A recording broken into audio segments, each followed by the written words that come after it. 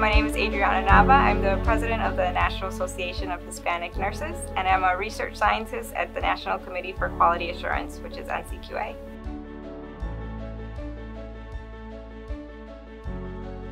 So the importance of the work of the Commission as it relates to the nursing profession is, in my eyes, I see twofold. The first is to elevate the stories of nurses and their experiences in the workplace, and to highlight those that they're not keeping them just inside with themselves. Second, it's also to make sure we highlight that we're acknowledging what has happened in the past and making sure that we're creating a pathway to address racism in nursing in the future.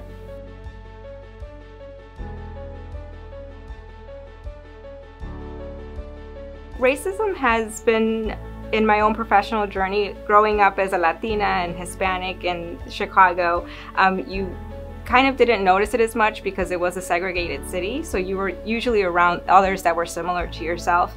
And it wasn't until going into the more academic experiences, whether it was high school or in nursing school as well, noticing that you were the only one. A lot of times that left to feelings of being isolated or feeling lonely. Having those experiences growing up and then going into the professional setting of nursing, where Latinos are underrepresented in our profession, and a lot of times if you're interested in leadership, for example, like I was, you don't see other Latinas in positions of leadership, specifically in nursing or in healthcare organizations. So you again feel those feelings of being excluded. You don't have resources to help you be uplifted and go into promotions or other mentorship opportunities to gain those experiences.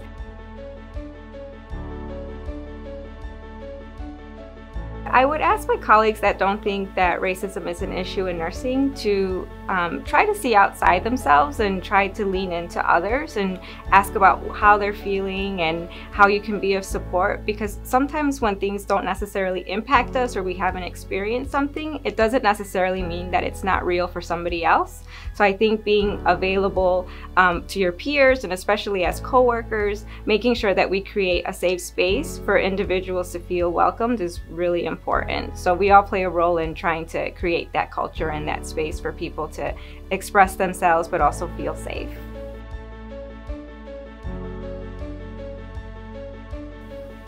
My hopes for the future of nursing is for us to start to come together so we're not separate organizations, and we can acknowledge our differences but also see that as our strengths.